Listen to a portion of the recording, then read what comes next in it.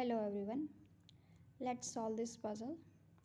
First we count the pawns of the both sides. White has 7 pawns, black also has 7 pawns. So material is equal. Let's understand the position. The black king is in the center and very active.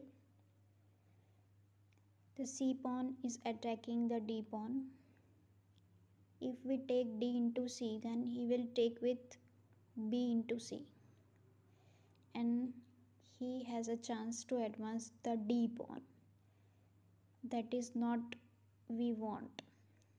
So let us focus on the other side. If we play f4, then black king has to move either e6 or d5. So let's say he play e6, then we will play f5. Check. If he take with g pawn, g into f5, then we will take g into h5.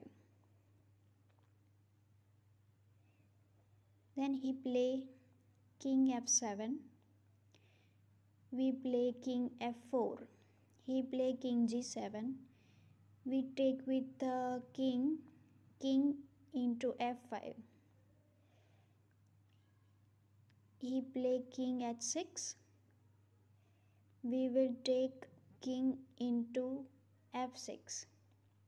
He will take king into h5. And now we run on the queen side.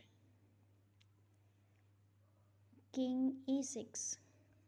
King into h4.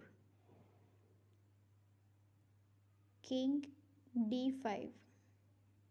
King g4. King c5. King f3. King into b5. King e2. King into c4. King d2. So white king is gobbling up all the black pawns. Let's see if that happen or not. We play f5. Okay, it is solved.